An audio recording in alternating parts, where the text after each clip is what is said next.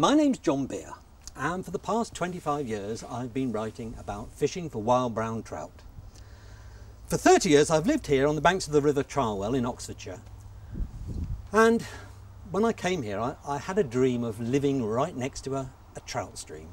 Well, it hasn't happened. We've had trout from time to time because I've put them in, but they've gone. But I haven't lost hope yet. And in the absence of the trout fairy, I have got 3 wise men from the Wild Trout Trust to come and help me. Well, Tim, you said I needed gravel. I have got gravel. You have indeed. And why do I need gravel? Well, it's the basic building block of trout habitat. It's the stuff that they spawn in.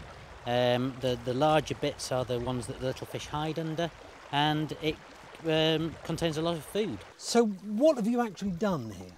What we've done is we've fixed logs and brushwood like this against the bank, put stakes in to hold them there and wired over the top, and just pinned them against the base of the bank.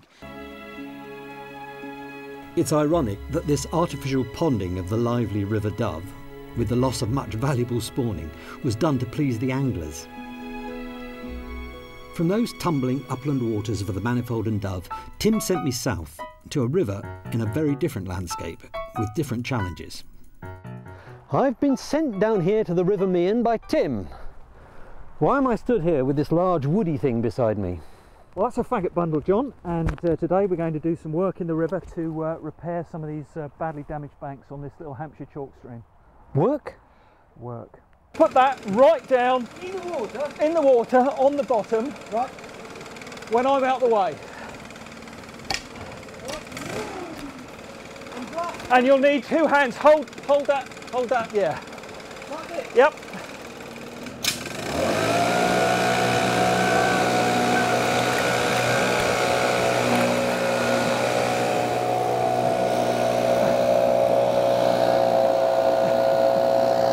Whoa, whoa, whoa, whoa.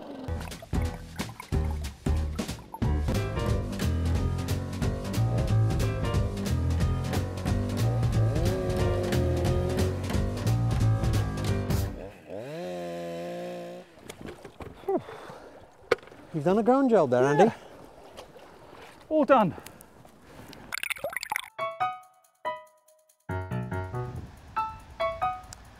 Well, we are in another beautiful spot. I have just left the Meon Valley, a lovely spot, in mid-November, and now I'm standing here on the warmest day of the year in a woolly scarf and a woolly hat. Why are we doing that? So what are the problems of this river then? Well, I can show you what some of the problems were, John. Okay. We've got a little gizmo here, a little magnetic gizmo that attaches magnetic the catch. landing net. Right. Yes. So if I plunge this into the gravel here on the riverbed,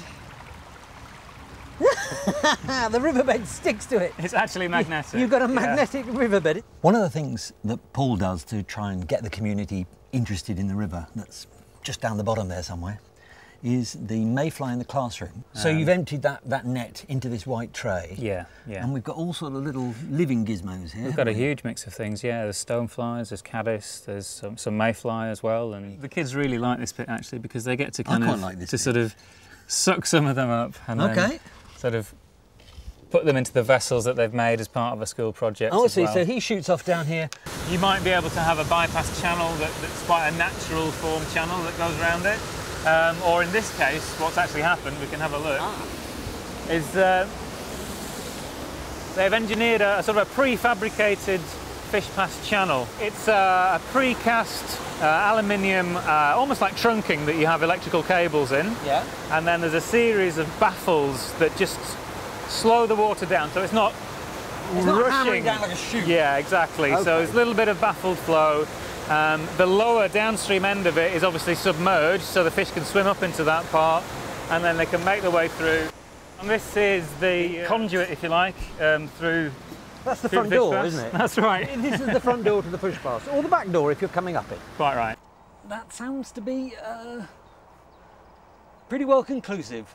I've either got to love fishing for roach and chub and perch, which I do, or I've got to keep travelling after my wild brown trout.